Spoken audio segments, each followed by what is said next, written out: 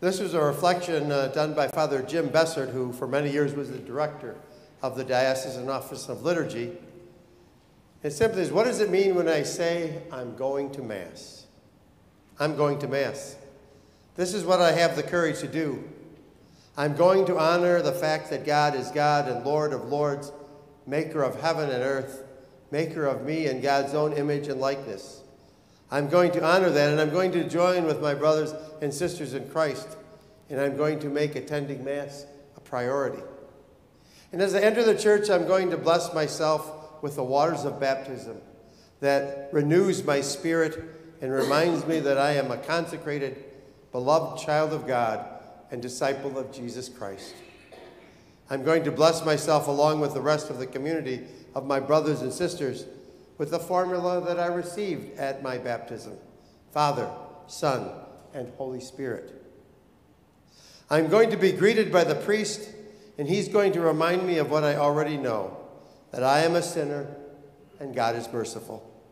And I'm going to ask God to forgive me and know that he is the only one who loves me unconditionally, that I can count on every day of my life.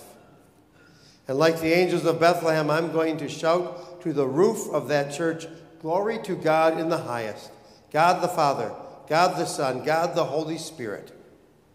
And then the priest is going to pull out of me, and he's going to collect whatever my prayer intention is today, and I'm going to give it to the Lord God. Then I'm going to climb into the lap of God with my brothers and sisters and listen to the stories of how God saved us, how God loves us, and how God wants us to be our fullest potential. And I'll listen to the priest or deacon, and he's going to help me reconnect to those scriptures that I've heard countless times before, but are new today, so that I can be a new today disciple. And I'm going to stand up with my brothers and sisters and gladly profess and proudly proclaim what I believe as a Catholic. Then I'm going to place my gift on the altar with the bread and wine, asking God to accept and receive me. Then I'm going to join with my brothers and sisters and dare to ask God to teach me his will in heaven and on earth, and that I may be forgiven in the measure I forgive others, which allows me to say peace to my brothers and sisters. Then I'm going to ask God once again to take away my sins so that I can profess with my brothers and sisters to the table of life and taste and see the risen Lord, so that I may become what I eat and drink. Then we are going to say, thank you, God. Thank you, thank you, thank you for bringing us together.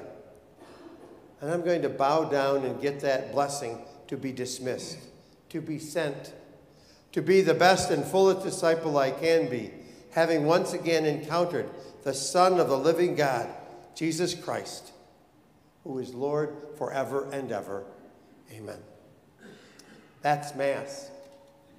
You'll never say it just like Mass again. At least I hope not, because we've had the great encounter. We have to remember that I'm not just going to Mass, I'm going to encounter the risen Lord.